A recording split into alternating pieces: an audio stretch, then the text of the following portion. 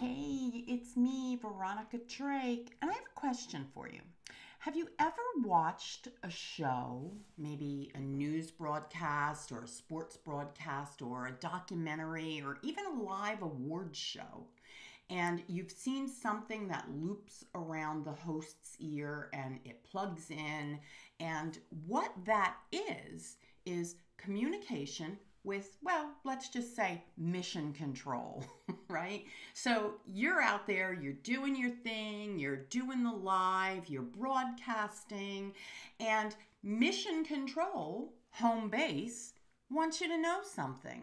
So what do? They talk at you in your earpiece. Well, here's what I know for sure.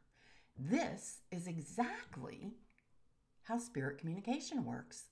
I know. Pretty simple, right? Well, here's the thing. If you haven't met me, you just don't understand how simple I really am. And I mean that in a really positive way. There isn't anything about spirit communication that needs to be heavy or overwhelming or impossible. There just isn't. I am the simplest person you will ever meet. And here's the thing, if it isn't simple, I don't do it.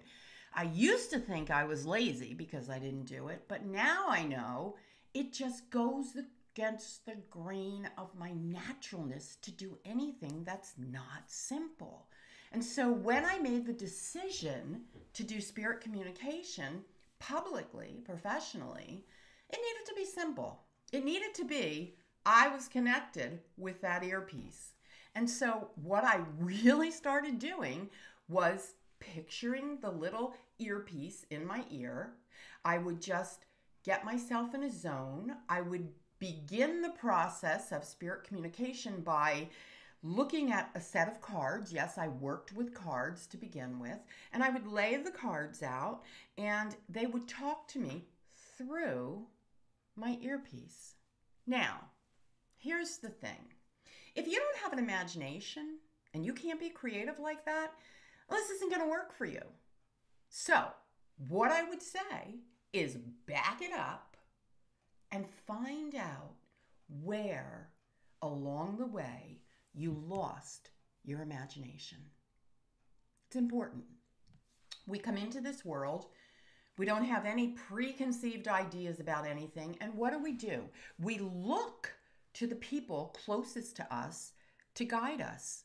In fact, that's the only reference point we have for survival, right? And so if your family of origin and then the school you go to, the culture, the society, the collective as a whole tells you something different, you're not going to acknowledge it.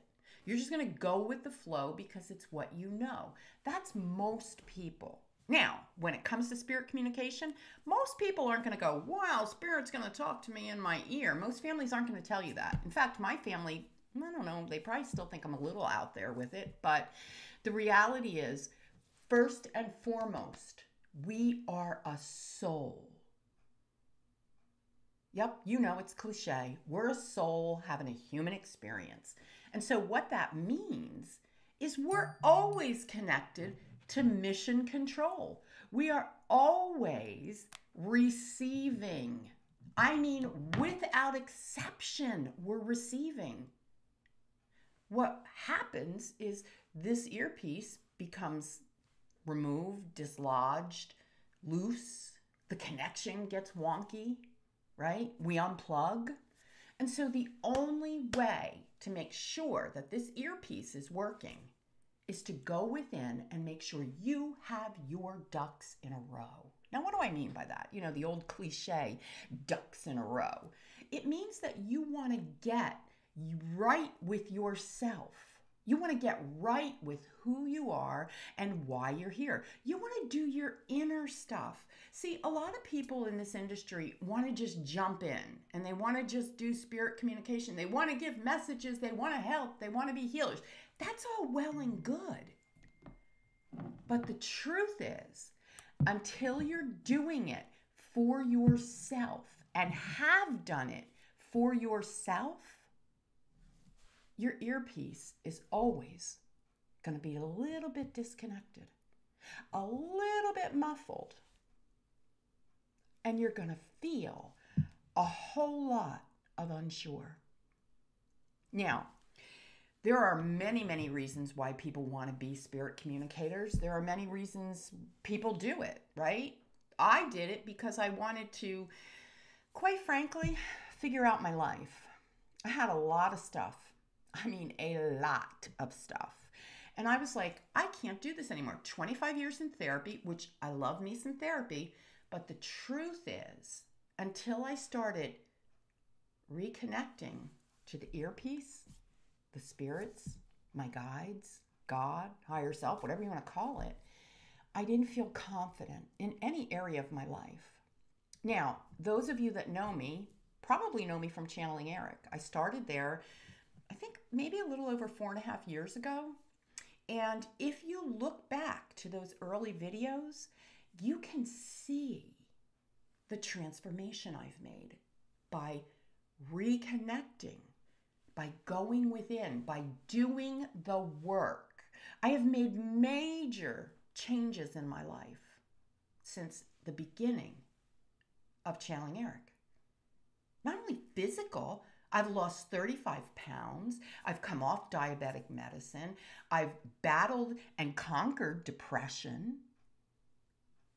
I've learned how to heal my body by focusing on my thoughts. I've learned how to reconnect to nature and get messages in places I never thought was possible.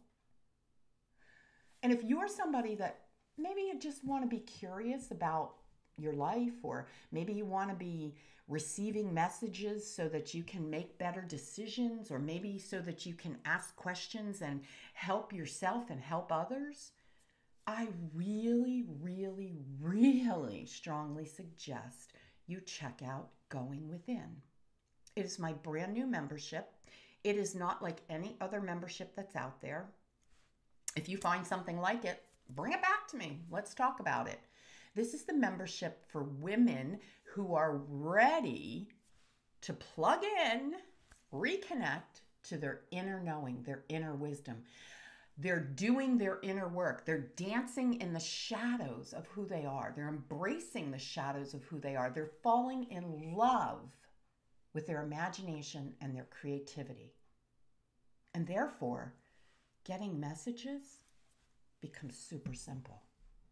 So, if you're her, and by her, I mean usually she's about 40 years old, 40-ish, maybe 45, and she's going, there's got to be more.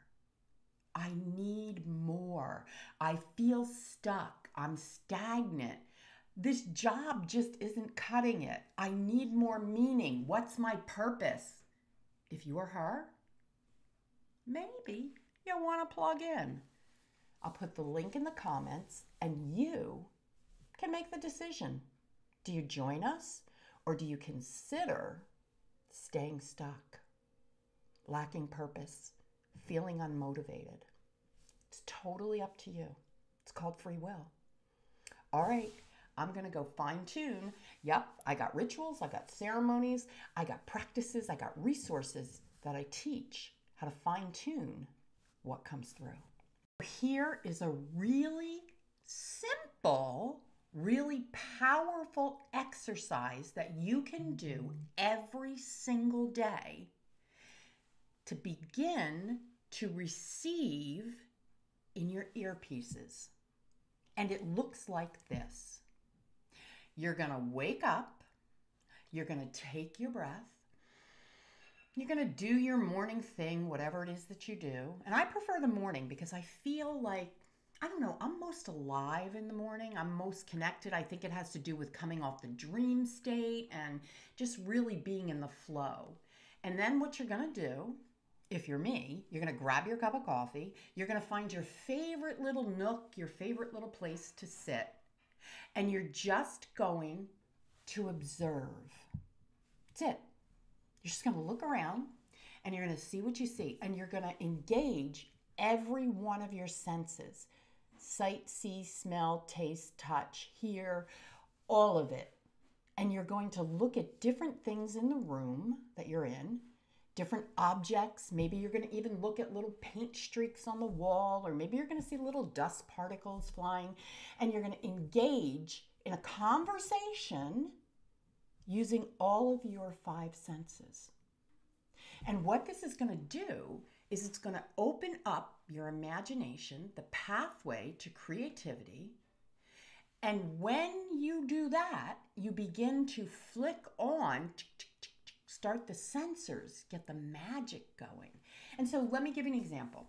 The other morning I'm sitting here and I was looking at my Christmas tree, and I could see, as I looked at it, out the corner of my eye, there was like a little flickering of light. Now, it was the light on the Christmas tree. It wasn't spirit.